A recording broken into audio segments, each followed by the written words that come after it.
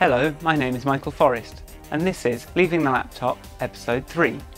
Just wanted to do a quick intro because I did record this 6 months ago now, and it's before I got this studio, so it's in our spare room at home, and it's using an ironing board as a surface. And in the meantime, I released episode 2 because I wanted to show sort of what my criteria of success are before I started getting into the actual techniques themselves, because some of this stuff might seem a bit weird if you didn't understand that I'm also sort of trying to play pop music as well as improvise, as well as doing the other things. But you can see my other video for that, and I'll put that there. But yeah, let's get going, shall we?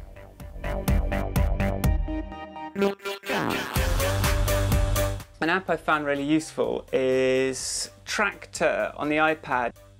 I'll sort of show you some ways you can use this. So if we grab, say, this backing track that I've made that's got no drums in it, it's just got sort of like the musical parts. With sort of 2 fingers you can kind of like just loop. We can immediately sort of get started. You can sort of muck about with it, which is always fun.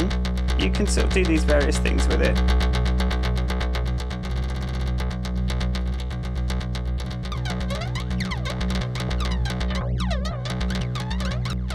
And then I quite like this mode as well, so you can sort of go.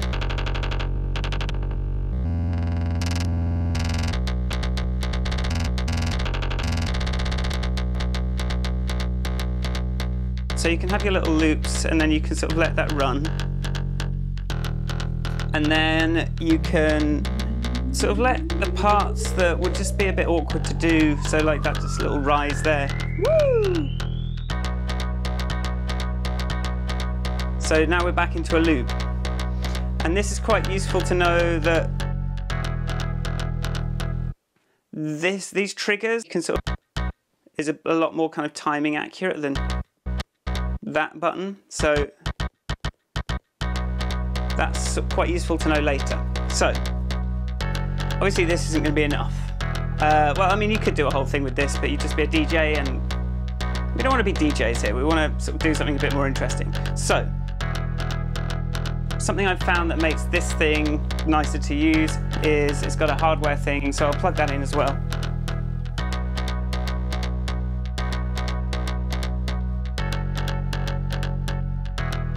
And while we're here, yeah, we're going to need a little mixer, so that when we plug more things in, we don't sort of run out of space. This isn't a mixer; it's just a little sort of controller, which I still need to plug in. Obviously, you don't need this thing at all, but I found it a bit more helpful. Yeah, electronic music. You need the wires, but yeah, now we've got the ability to sort of do things here as well, which is quite useful. And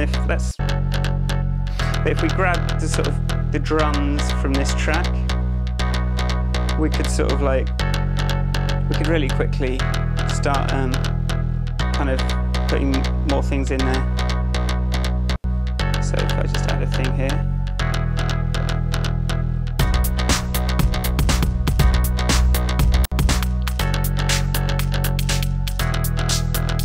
Sort of hold that down and let go of it, and it'll keep playing. There are a lot of good tutorials on here. You see that little 9? It sort of shows you all the undiscovered features of the app, and you can go through it. Obviously, I've been through this before, but I've installed it on this iPad again. So this sort of gives us a basic thing that we can kind of move back in and sort of. We can sort of have a little bit of structure to a track like this, but you know, it's still pretty rudimentary. So I'm going to sort of add some weight to this with a little bit of analog hardware, but only little things for now. So the Volcas Beats. This is an okay sounding drum machine, which I'll just plug in.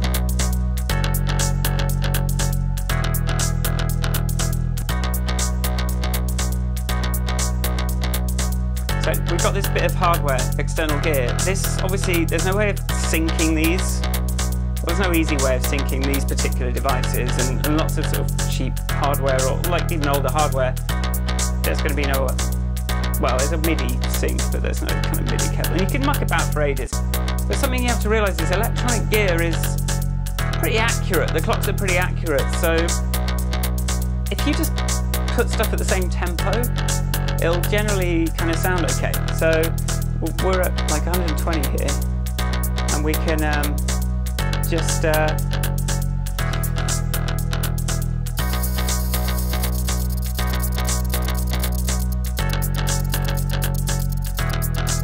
can sort of immediately do something that's maybe in time, and then if we just want to let's add a kick.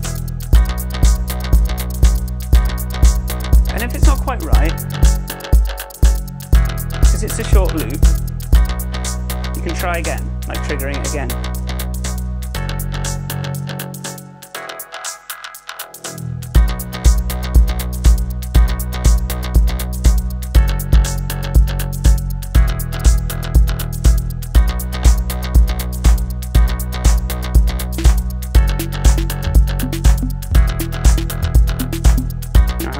Snare on here. There's a way you can fix the snare on these things so it doesn't sound so dodgy. Let's just take it out.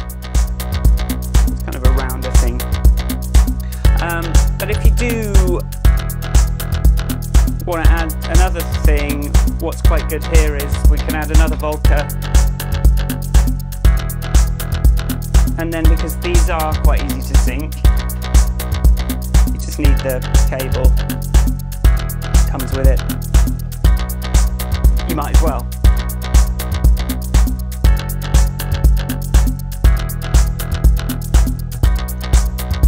Okay, so I'm going to unloop this little loop.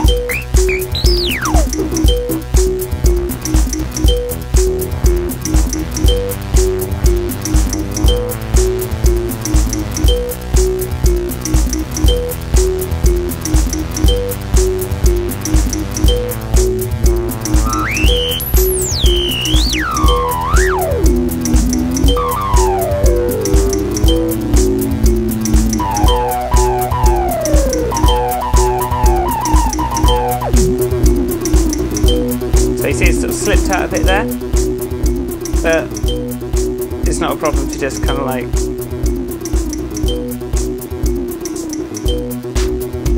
sort of bring everything back in again like that. That's really about it for this first one. I just wanted to show you that you don't need to sort of hard sync everything all the time to kind of make music. And I'm just a real believer in the iPad, in a multi-touch display, and the audio's always been really good on these things.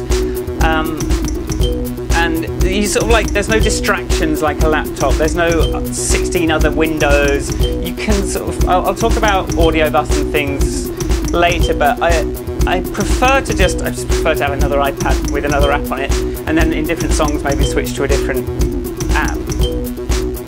But it's nice to just have this very clear focus. You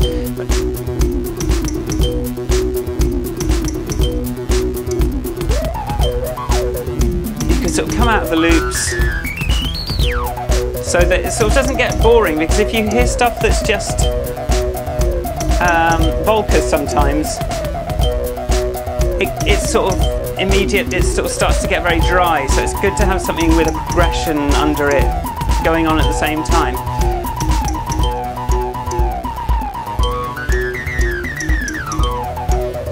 Now, the next challenge is, how do you sort of end a track like this? Now, I mean, you could just wait for it to get to the end. I mean, that's what I should probably do. But what I'm going to do is show you just one more trick that I really like, which is bringing in like just an effects unit on the master.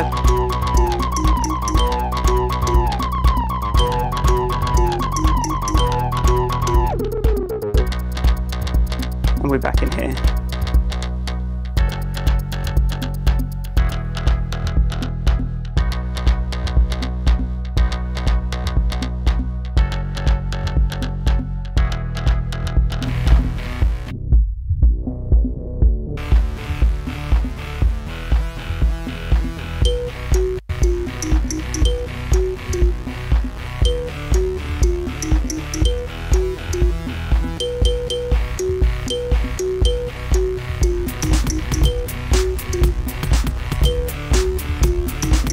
So then I just find like a sort of delay thing, and then I think this one might be quite good. So you want to finish the track, you can just go.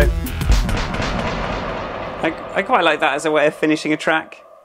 And in fact, I'm gonna do that, and then just while it's silent, just quickly stop everything, and then hopefully when you let go, we're cool.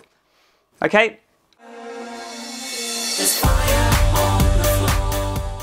So that was that. Hopefully you got something out of it, and hopefully I will see you again soon. I do actually have another one of these episodes pretty much recorded.